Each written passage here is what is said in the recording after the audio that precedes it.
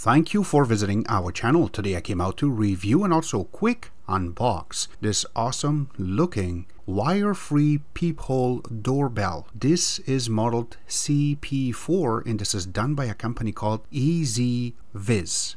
And I have to mention that this bad boy will bring in 1080p actual screen with the 4.3 color touchscreen, motion detection with this camera, and it has a doorbell with it, and it will capture roughly about 166 wide angle, and it comes built in with 4600 milliamps battery, so you can recharge it. It does take a micro SD, be up to 256 gigabyte, and on top of that this will be working on Wi-Fi, so you can take an easy access using their app on your phone, and it will decode H.265, which is awesome. And I do not want to forget, if you haven't subscribed to our channel, click the subscribe button. Make sure you share this with your friends and family. Make sure you click the notification icon, select all, in order to get notified once we have a new video out. On top of that, if you have a question, drop them at the bottom of the video. We love to help you out ASAP. And don't forget to click the like button.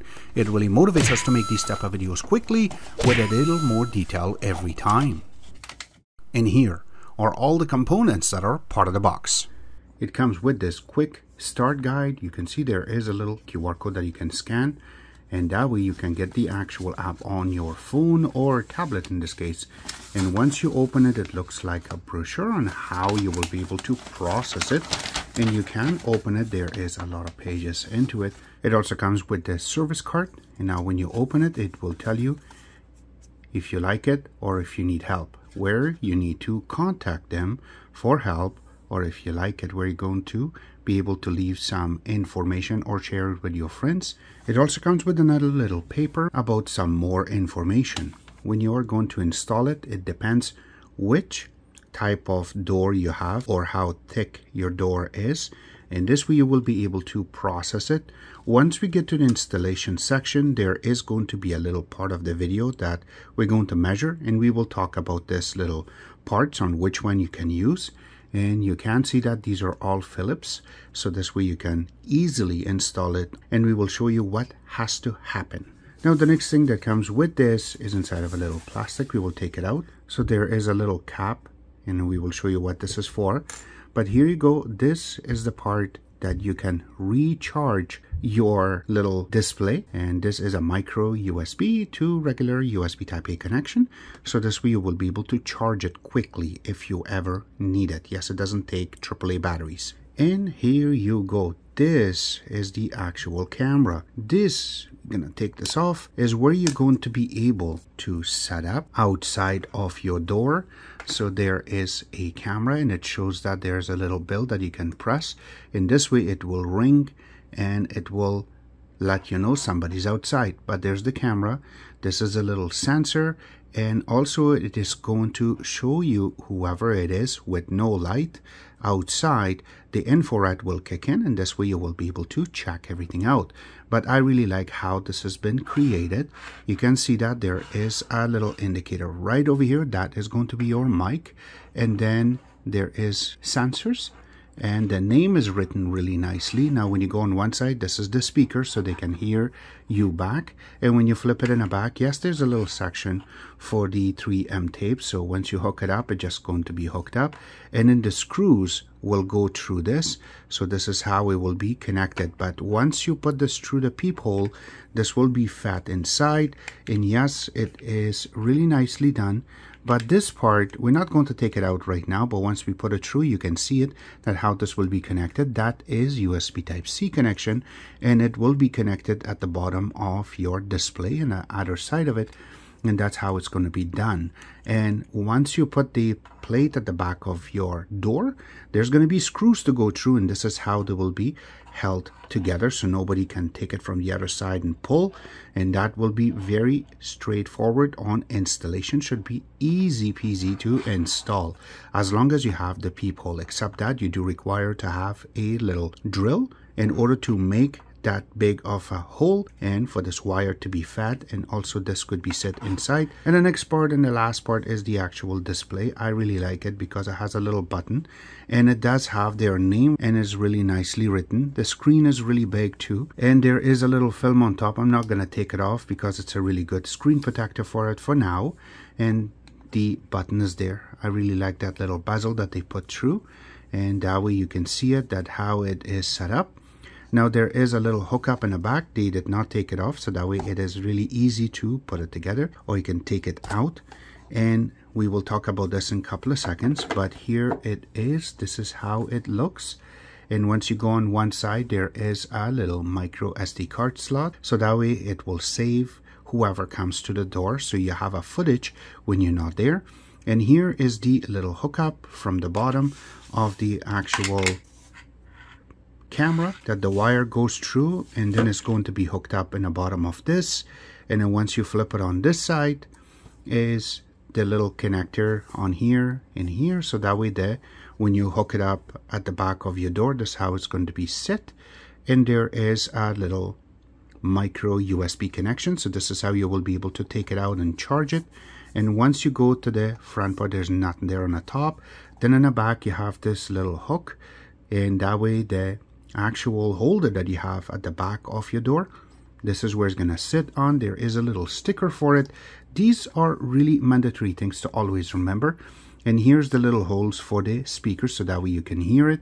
And I'm just looking around to see if I am missing anything, and it looks like I have captured everything through it. I really like how this has been set up. And here is the holder for the back. This is how it really looks. So once you have it in the wall, in the actual door, and then once you push it down, it just clicks and done. That's how easy it is. All right, so enough said about it. Let's just try to see if we can turn this on. So this is a test. We're going to take it out, and here's the USB Type-C, and we will connect it in the bottom of the actual panel. And the camera itself, now these are not connected yet, so you may see a few things on the desk, so it has not been done yet. And we're going to hold the button for a couple of seconds for it to come on. And here you go. So now it will ask me to connect it to my Wi-Fi, and here you go. It tells you to download the app on your phone, and this way you can set it up, but we're going to skip this part.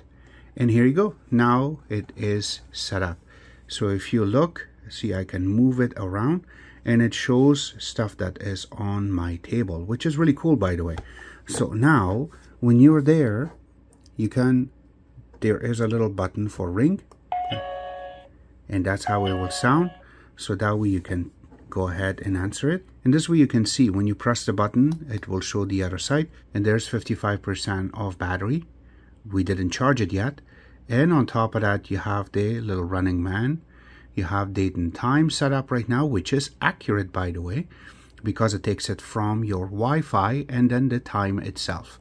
And if you needed to go to settings, you can press settings, and all of the settings will show up. Now you can say monitoring, so you can put it on user mode, and the rest is over there. So the sound alarm is on or off, and you can put it on, or you can turn it off. It's on your hands. On top of that, you have the display, and there you go. So you can go to display, and there's more information there. So proximity screen is on, which is not right now. So there you go. I turned it on. The screen brightness, you can take it up a little bit, so this way it gets very bright, and it is going up to 15 numbers, so that is really cool. So now it's very bright, so you can see everything.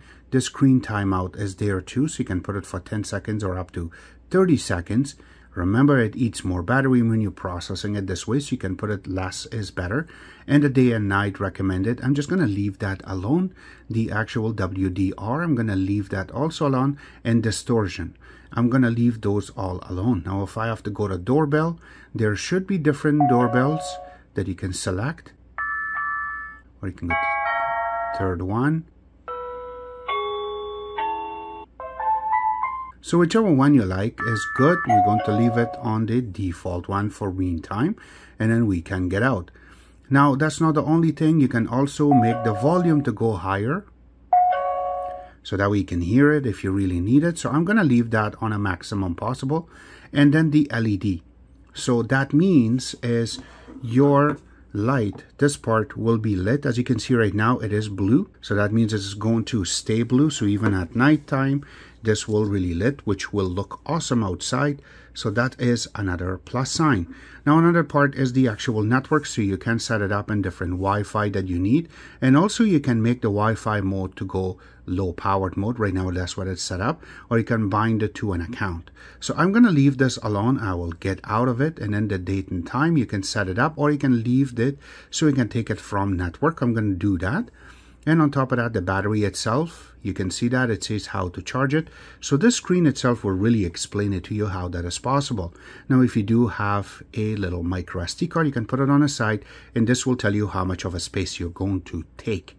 And if you do have any kind of upgrade, you want to go online and check, this will also go to check it for you, and it will tell you that there is going to be update is available right now. Yes, so we will say to confirm. Now it's going to go through to Wi-Fi, download it, and it's going to just update it for us.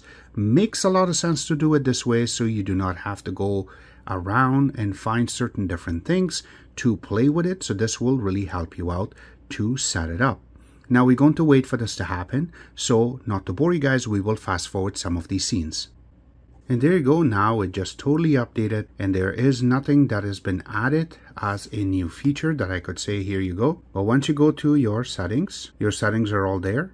And now you have a better version of the actual app that will tell you more information here.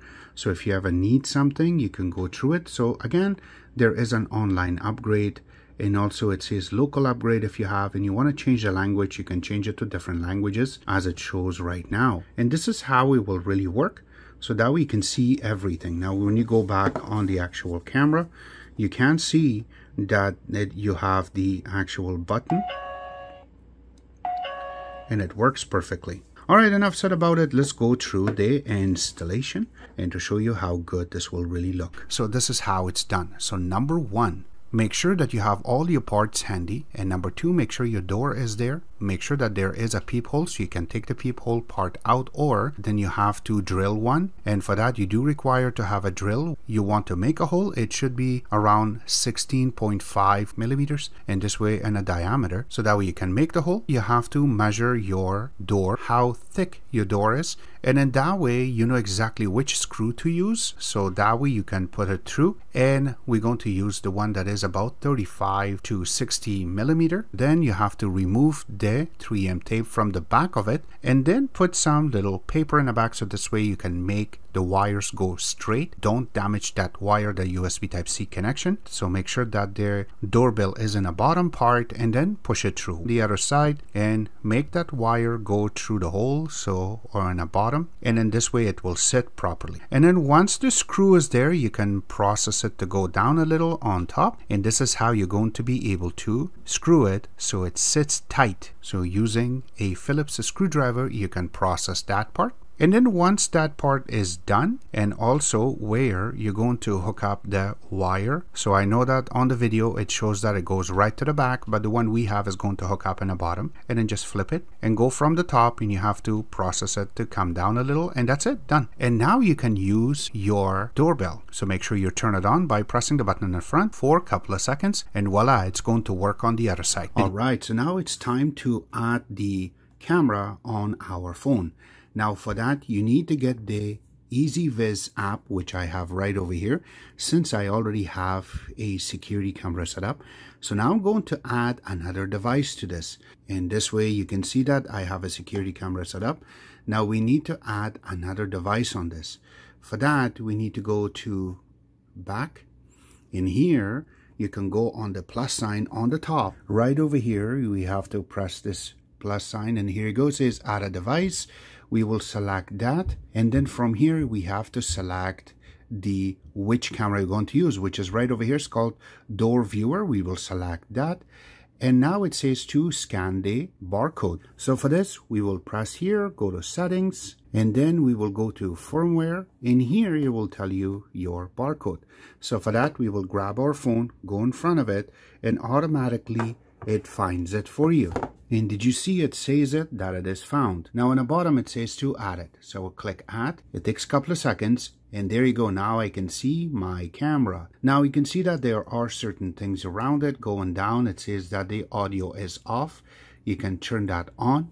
And then going down, your time zone is there. and the rest is all right over here. And then you can click on next. In this case, I am just going to modify and add a new password. Once you enter your password, there will be a little button on the bottom says have modified, and click OK. You will get this little pop-up, say OK. And now it's processing it, so we just wait. And now it's done. So you can see the top, and then at the bottom, you have a little button that says, there you go. And now it says backyard. What name should I give this one? It says use the name. So we will select, and we can use the name as door cam, and then say save. And now it's going to be added. Yes, you will get promotional things. I'm just going to say no.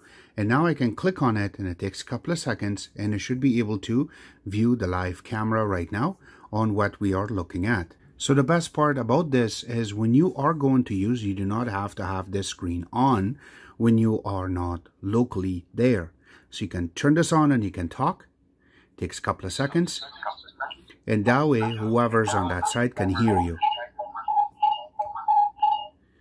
And easily both sides will work, and you do not have to worry about using any kind of that much battery when you are processing it here. But this is how easy it is to add it and use it on your phone wherever you are. All the links will be available at the bottom of the video, except that this was our take. I hope you guys like our video. If you do like it, click the like button, subscribe button on the top, comment on the bottom. Always remember to visit our own website, which is exitex.info. Like us on Facebook, follow us on Twitter, Instagram, and other social networking places, and thank you.